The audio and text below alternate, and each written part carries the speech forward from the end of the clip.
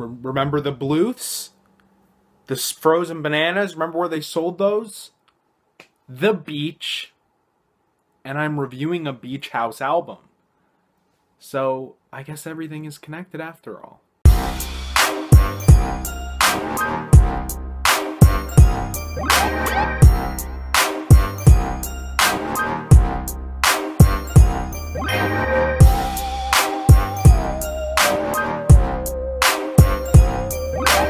Beach House are a Baltimore dream pop outfit consisting of Alex Scully and Victoria Legrand, who, in my opinion, is one of the greatest voices in music history. I know it's a high claim, but seriously, man. Thank your lucky stars. This record was a surprise release announced just a couple of weeks ago, and I flipped the hell out. I was scrolling, I was on Pitchfork, and I was like, oh my god. Beach House?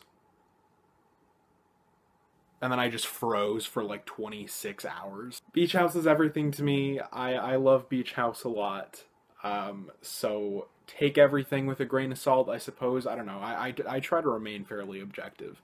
But take it with a grain of salt that Beach House is like my shit. It's my jam. So I am partial to listening to something from Beach House that I might not like at first, and I'll just keep listening to it for a long time. So it's different because with a lot of other things, you know, I'll listen like 3 or 4 times to get my opinion on something, like an album, and then after that, if I'm not with it, I'll just kind of let it dissipate. With Beach House, if Beach House was to put out something that I really just didn't like, I'd probably be listening to it for like 20 years until I like could get it. You know, it's one of those bands for me. So that being said, my thoughts on the Beach House discography thus far. Their self-titled first release reminds me of someone just gently pushing you under some warm ocean water, and you're just kind of sitting there and you're like, wow, someone pushed my head under here and I don't like that, but since I'm under here and I'm listening around, and you just hear like this sweet little hum off in the distance. That's what their first album reminds me of. You know, that's the relatable experience I'm tying it to. Devotion is this sweet, melancholic dream. Honestly, my favorite Beach House record up until this point still. The song Turtle Island is one of the most haunting and simultaneously sweet and adorable songs I've heard in my entire life. It's honestly one of my favorite songs, and a lot of my favorite songs, you know, songs on Devotion have a chance at making it onto that list for me. Teen Dream came out. It's a brighter, heightened version of the Beach House sound, way more instrumentation happening, way bigger in scope, and they just continued that onto Bloom, which is by most people's measurements, you know, like their biggest accomplishment to date, and it's a fucking amazing record as well. Both of those records as well, some of my favorite songs I've ever heard in my life that just speak to me so much in this very like personal way when I listen to them, even though they are these grand spectacle musical pieces. So I loved Bloom, and then we got Depression Cherry, which just came out a couple months ago, and I have come to adore Depression Cherry as well. I really liked it when I originally heard it, but as time went on and I kept going back to revisit it, a lot of times I have grown to totally love it. There are some spectacular songs on that record. Sparks is my favorite song of 2015 as of right now, and Bluebird is just like, holy shit. Bluebird? Fucking Bluebird, bro. Depression Cherry mixed a lot of that darkness and melancholy with something like their self-titled or Devotion, with that really amazing production quality that they've had with Teen Dream and Bloom. And that fusion, I'm totally in love with it. However, Depression Cherry, and this isn't really a criticism for me personally, but Depression Cherry regressed Beach House's sound. It stripped it back. Thank Your Lucky Stars takes it a whole nother level back. This is some lo-fi, pretty bare bones Beach House that we're getting here. A lot of loop-based stuff. Like Depression Cherry, this one took me a little while to warm up to, but also like Depression Cherry, I now really am enjoying it. quite a bit. Feels kind of disappointing originally when you first dig into it, at least for me, because I don't know, I'm starting to miss that big sound. I'm starting to miss the giant feel of something like Bloom. So hearing "Thank You Lucky Stars," which came out of nowhere, and honestly, I wouldn't have any right to suspect some epic thing, but nevertheless, I wanted more of that, or at least a continuation in the direction that something like Sparks was going, with a lot of really like harsh shoegazy sounds.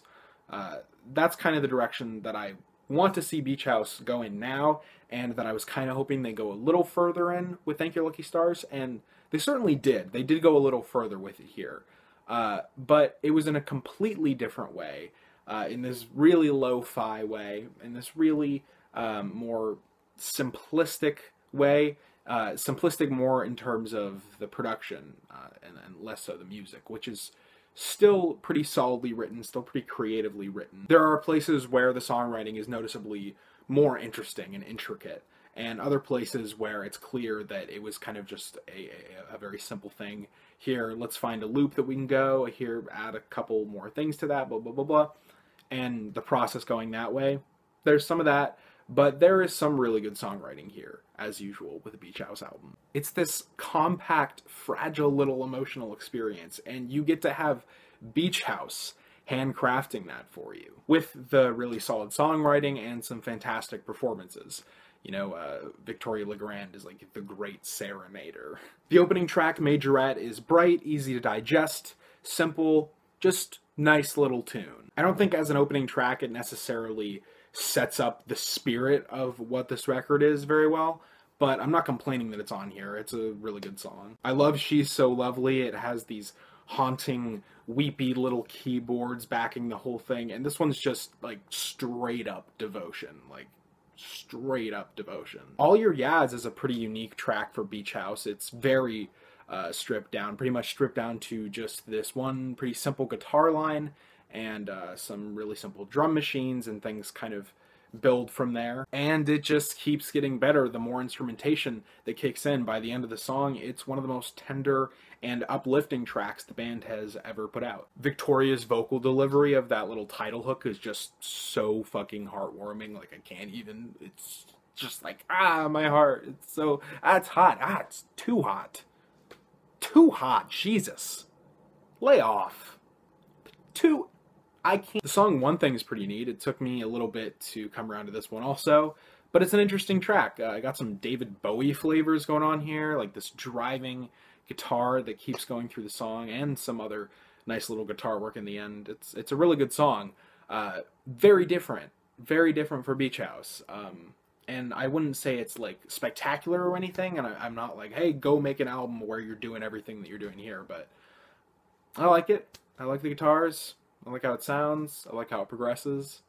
A good song. Common Girl sounds pretty familiar. It's also just like straight up devotion. The sixth track, The Traveler, is amazing. It's probably as like one of my top 3 or 4 favorite melodies on this album and Depression Cherry. Like if I was going to put those two together from this year, one of my top like 3 or 4 favorite.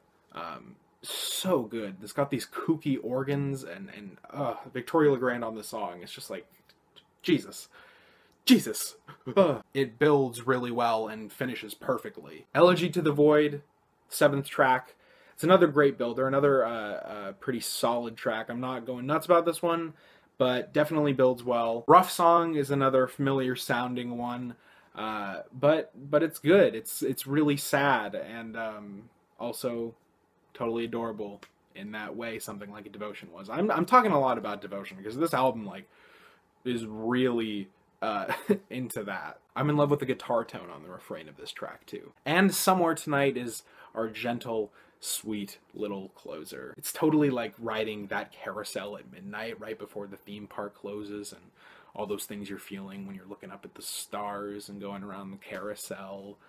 That's just what I'm feeling. That's where it transported me to. More so than anything, this is just some of the most intimate and cozy and sweet and nice music that Beach House has produced. It's really charming, and it's filled with details that I'm still exploring and look forward to continuing to find. As in all the Beach House records, which are all solid lyrically, there are always just little moments in certain songs that really stand out to me, little lyrical bits. So I've written some of them down on this yellow paper right here. I love the first two lines that happen on the record. Imitation, red carnation, nothing is new, and neither are you. Neither are you. There's a great image on All Your Yeahs. Lay your dead flowers all in a row, sooner or later, we're gonna let them go. On Common Girl, nobody special done a good thing for somebody else. The final verse of The Traveler is just fucking heartbreaking. I was looking out of the window at the sky, starless vigil of a life that has gone by. Ugh. And Rough Song has a pretty phenomenal chorus. Pretty phenomenal chorus. Once again, great lyrics throughout, but these are the ones that are kind of standing out to me right now. A lot of bitterness and nostalgia going into the lyrics on Thank Your Lucky Stars. So yeah, I really liked Thank Your Lucky Stars quite a bit. It's growing on me quite a bit. I really like it. Boom! 80. I'm going 80 on this one. Should I not have done that? Was that in poor taste? Are we not doing gun jokes? Sorry. I take it back. Thanks for watching, guys. Please subscribe to this channel.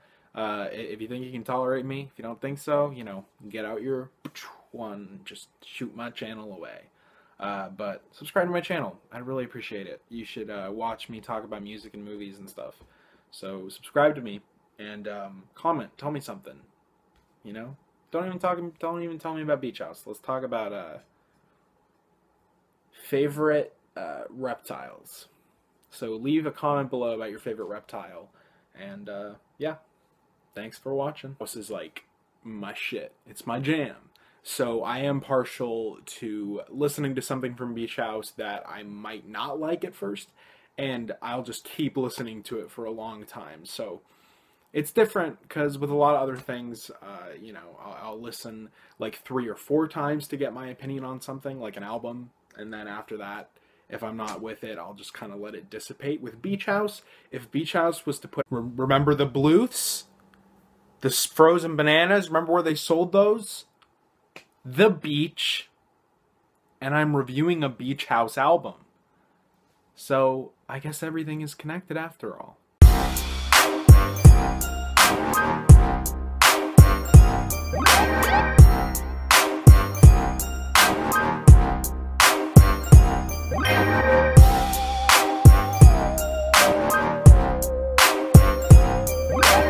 Beach House are a Baltimore dream pop outfit consisting of Alex Scully and Victoria LeGrand, who, in my opinion, is one of the greatest voices in music history. I know it's a high claim, but seriously, man. Thank Your Lucky Stars.